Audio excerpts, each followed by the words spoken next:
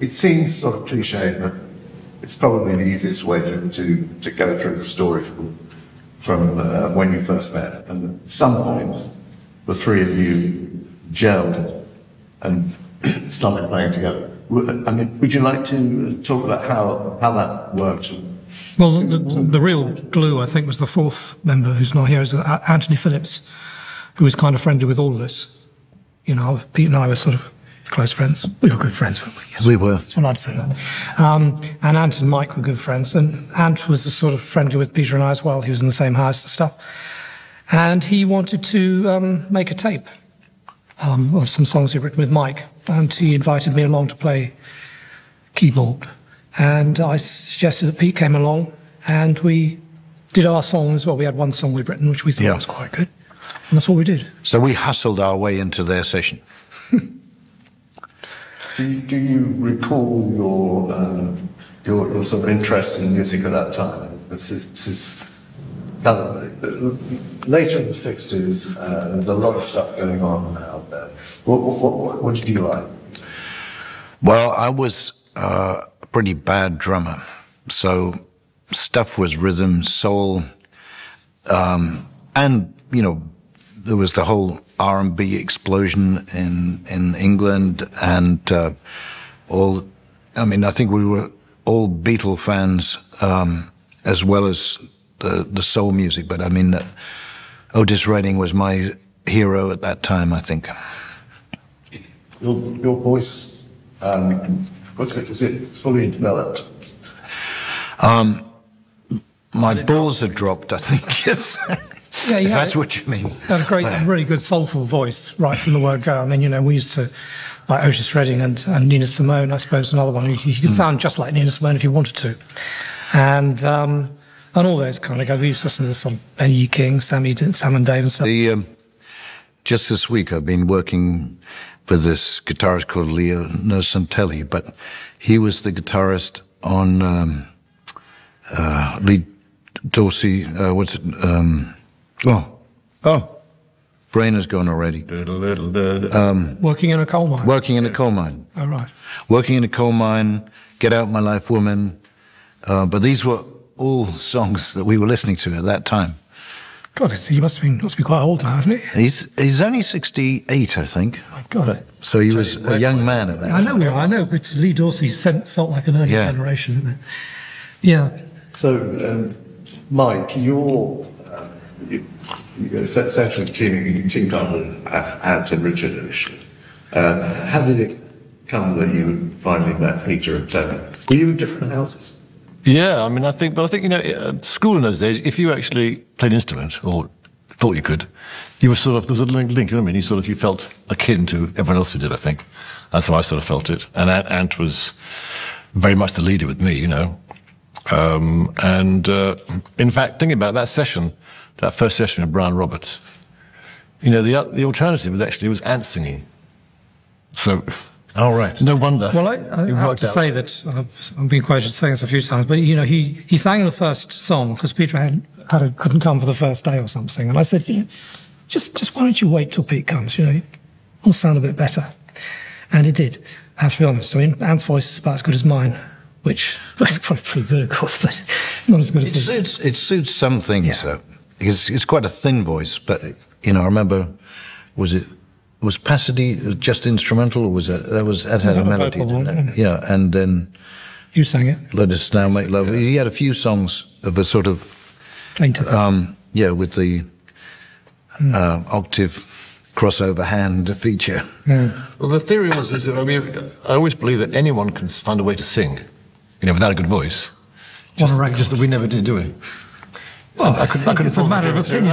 Anyone can find a way. I believe so too. You've got to start. You've got to start. Actually, start young enough. Actually, we've got to do. Yeah, I think in the studios now you can cheat to such an extent that anybody's a singer. Actually, to be honest, I mean, singing is actually, funnily enough, sort of the easiest thing to actually produce a vocal on a record. The most difficult part of being a singer is that ability to project.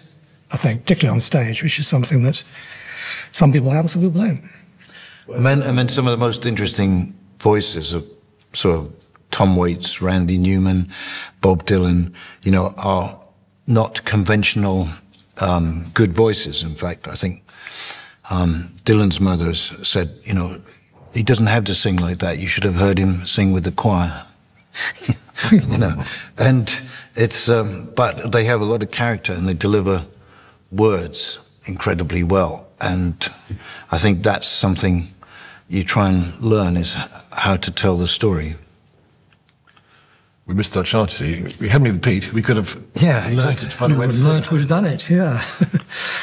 Probably a good thing, actually. Did you did you have a sense that once you three worked together, that you were gelling? I mean, this was the potential for a group. Did you have any kind of sense in being just out there? It wasn't just a fan at school because rock and roll was a. I mean, was it Eureka? No, it wasn't quite Eureka, was it? I think it was writing songs. We originally just wanted other people to do the songs. I think we never saw ourselves as performers, any of us actually, really. And it's Mike and Ant who were keener on the idea of playing live. And I think Peter and I originally just helped them out until they found replacements. I think that's how we looked at it. You know? And I think we were more set on being backroom boys and being the songwriters and less of the group. The Anon were more the sort of showy group. I think we were, I think, shyer also. So it was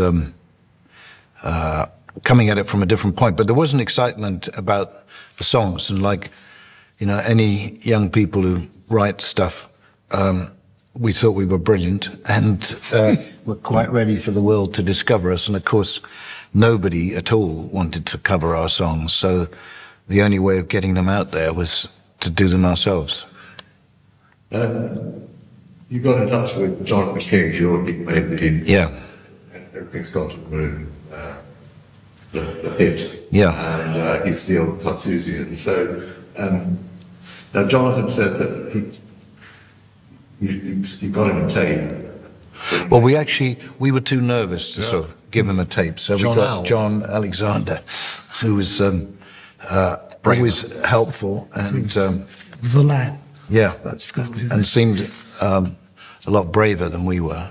So he thrust it into his E-type, wasn't it? A little weird, actually. He says it was a MG. MG, was it? Yeah, I think you're right, MG. But it was very showy for the school at the time. And the reason we chose him really was because he was the only one. I must be honest, we didn't pick him out of all the people possibilities. It was either him or David Jacobs, his son, went to the school as well. Yeah. So he was a backup. So was any contact that's right. we were trying to exploit? But now, these were songs that you'd actually written yourself. Yeah. It was this first tape, which is 6 songs, 5 written by Ant and Mike and 1 written by us, Pete and I. So it was... And the one you liked was the one written by us? The one you liked was written by us. I just wanted to say that. Mike remembers that. Funny. I think what he really liked was Pete's voice, actually, to be honest. I mean, that's the thing. You know, it's enough to make him interested to put money out for us making a series of tapes after that. Coffee. All right. Has it got sugar in it? Sugar? Thank you. Sugar? No, sweetie. It's all right, it's sweet enough for me. Sometimes I think I don't need sugar in coffee, actually, but other days I do. Oh, right. It is a bit... Hospital coffee. Is that sort of good? It's not the best. We'll just carry on. Carry on with the coffee. It's free. Free form. Yeah. It has to be. Right. Now,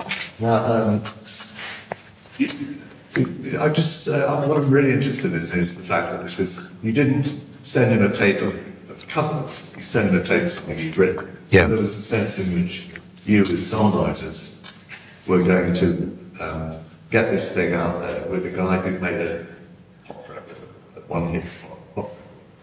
Were you thinking in those terms? Were you thinking, okay, this is what we need to do? We need to get on to, the top 10 singles. I don't know if he had a column in Disco Music Echo, but he seemed like an entrepreneur as well. So there was this sense that, if we could get him interested, there might be some doors that would open. And he was interested after this first So and then we did The Silent Sun, is that right? And then the second tape after that. Well, no, we did a few tapes before that. We did the original tape, which he liked, and then we did a series of tapes after that, some of which he got less and less interested in a way. And then I think Peter and I reckoned that we didn't want to lose him. It was our only contact. So for any time in our lives, really, we sat down and constructed a song that we thought was right for the occasion a bit, which was The Silent Sun, you know, kind of very Bee Gee-ish, which was his favourite. He was obsessed with the Bee Gees, so I tried my best Robin Gibb impersonation, and we wrote in the style of. Which is a song, in fact, in many ways could have been a hit in the period, you know, I think.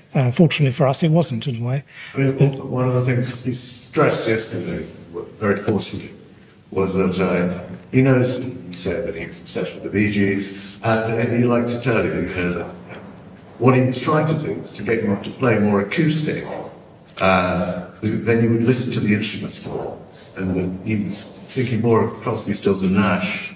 I think they were a reference too, yeah. Had they been done by then? They weren't out by then, were they? Crosby, Stills and Nash? I don't think they were out at that point. He might have thought that's what he wanted. We later got quite influenced by Crosby, Stills and Nash. We liked that acoustic, you know, effect, and also the harmony work, although we weren't great singers, but we could sing in harmony. We had, you know, obviously had Peter and then later Phil. So it was part of what we used to do. And then the Birds with 8 Miles High. I mean, there were just the harmonies on that were exquisite. Well, the Beatles were harmonies all the way through anyhow, you know, so... But without that first album, I'm not sure we'd have ever... You know what I mean? It was a lucky moment to get a chance to make a record, you know, in a school holiday sort of thing. It was good for us. 3 days it took to make? No, it was a day and a half. Nothing like as long as that. Yeah. I think we had the studio... 3 days. It's in the book. It's accuracy of your book. Right? Yeah. I think we just had a thing. We worked throughout. We did actually sort of have a... We went back and took 3 or 4 hours off in the middle of the night, you know, and went back and did the rest of it. It was Denmark Street. What was the name of it? Regent Sound. Region B. Wasn't it Region A we did the record? Was it? Region B was upstairs, I think, one of the basement, yeah. But it was very exciting for us, really. You know, and we were, you know, but the record, I think I was very happy with the arrangements that were later put on, string arrangements and stuff. It made it sound a bit sort of cheesy. I don't think they were as bad as all that. And kind of still loses sleep over it, but the rest of us, I think, are accommodated it. Yeah. Well, we didn't have the power, really, to argue at that point. You know, I think this was very much... Jonathan had this sort of Beatles idea with the sort of black cover versus the white album, I think had just come out. And so he was sort of getting all entrepreneurial about it, and I think he pictured the strings adding sort of a bit of sweetening to something that was a bit raw. We'd done The Silent Sun was done before all this, and we'd had strings on that, and to be honest, they sound quite good on that. And for what it is, it works well on that song. So we went that against the idea when it was suggested for the rest of the record, you know. And then it's just, a lot of the time, it's just very, you know, we actually we did write some of the parts, didn't we, actually? But they weren't, you know, even so. But we weren't in the mix. I mean, we didn't go to control most. We weren't involved in the mixing, nobody, that sort of thing. It wasn't sort of, we just did our bit, you know. He ran the show, really. Yeah. But it was an interesting taste of what you know, what could be happening, sort of thing. There was a few nice songs on there, I think. What was the feeling when, you know, I mean, it must have been, you know, a record comes out, you're still at school. I mean, you must have been flavour of the week at least amongst your friends. And what was it exciting? I remember one of the most exciting moments in my musical career was seeing an ad with our name in the Record Mirror, which I think they'd blagged some deal, and probably because Record Mirror was about to fold and no one read it, but actually to see the letters spelling out Genesis, I remember with great excitement. Do you remember where when you first heard it on the radio? Well, I remember Silent Sun. We were at Ant's kitchen. Was that right? Yeah. Which was exciting. But most of us, to be honest, even by the time Silent Sun came out, we'd left school.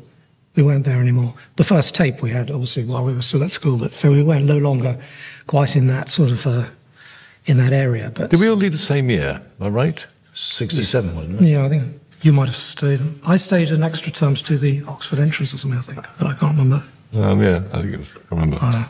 Did you, so leaving school, did you imagine that this was going to be it? You brought out a record, you were going to be in the hit parade. I think we had our moments of being quite convinced we were going to be pop superstars, but then reality kept on crashing in. And, I think buying the clothes, I felt pretty good. Remember, yeah, Carnaby Street. Carnaby Street. Yeah, that was... bought the clothes for our first Top of the Pops appearance, which unfortunately never happened. We got the clothes though. Clothes look all right. Yeah. It was. Yeah, we sort of, we were very young. I mean, Anne was only 15 or 16. I don't know. 17 we were. So it was kind of like. It was very exciting for us. And yes, you thought that first moment, you thought, we were going to happen. But I think very soon after that, I think we kind of thought, well, I certainly thought this was not going to be a career, but I would have loved it to have been. I love music, and to be able to do something in music just seemed like a fantasy. I think all of our parents were quite concerned that we weren't going to be able to earn a proper living, and plan Bs were encouraged regularly at home. Sort of thought back. No, it wasn't. I mean, well, for me, it was film school. I actually had a place at this London School of Film Technique, which was in Shelton Street at the time. I think it's now, I don't know if it's the British Film School or something, but it was. So that you had. Well, it was actually university. I went to university. I was there for a year. I mean, I left after a year to do this year of this summer, at least, of sort of helping Ant and Mike out with the possibility of doing it. And at the end of that summer, I got a sort of feeling, excitement sometimes out of it, that I thought, you kind of got to give this a bit of a go, And I think we both were kind of a bit iffy about it, but we sort of persuaded each other in a way, I think. You couldn't bear to think you might lose out. I know, well, you said That's that. what you couldn't bear. I've said that before. Well, you said it before. It is sort of true in a way. I mean, if the band had made it, and I hadn't been in it, I would have probably been pretty upset. I have to say, but having said that, it wasn't. It was just a sort of feeling of this was something kind of. You had to see it through, and the university kind of let me take a year off. At the end of the year, we were going to reassess. We were all going to reassess. I think we had this idea, and at the end of this year, of course, we got nowhere. So, and actually, Jonathan Silver's parents won the day, and he went off with his tail between his legs to a college in America. Yeah. Cornell, yeah. I just took another year off and then never gone back, so I'm still taking years off.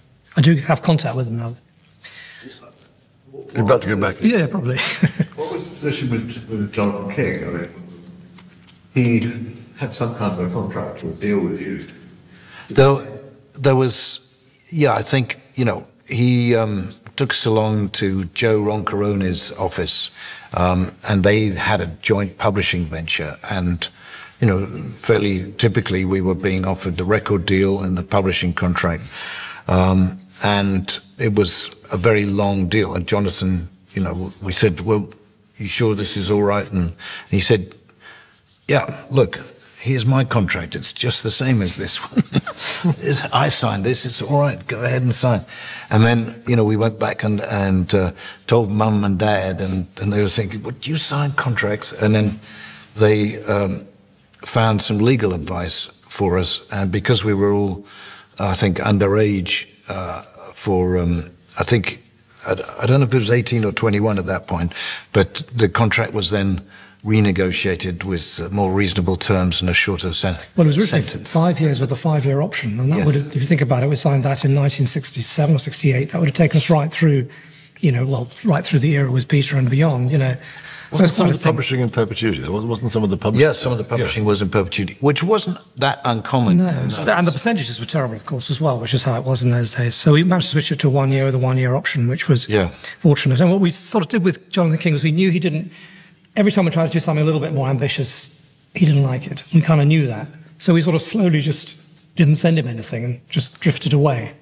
And he wouldn't have liked what we were trying to do, when we did the album Trespass, which was made up of sort of songs of that period and other bits and pieces we had around at the time, which was in similar ilk. He wouldn't have followed that at all. He was a pop man, and he was good at that, but he was not into the idea of a sort of 10-minute piece was not really experimental or progressive, which was, was what was driving us. And I think there was an important time was this last period with Jonathan's in Oxford, at Jonathan Silver's house, because although it was all acoustic, there was a thing called the movement. There were bits and pieces that appeared later, I think, in Stagnation and other things that were generated at that time. And it was, I think, a key moment for sensing what we could become musically. And we knew that that wasn't in line with what he saw for us or with his taste.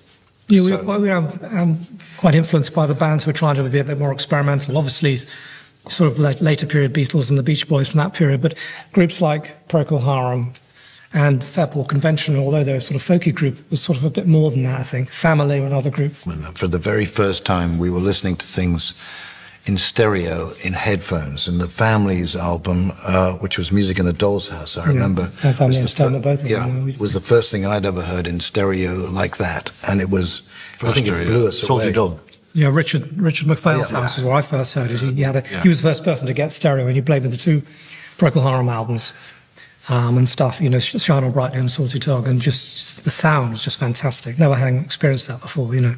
So I think things were changing very much. Late 60s, you know, suddenly the possibilities of music, you know, you weren't tied to the pop song and the three chords, or how you were. And that was perfect for us because we wanted to kind of do something else, you know.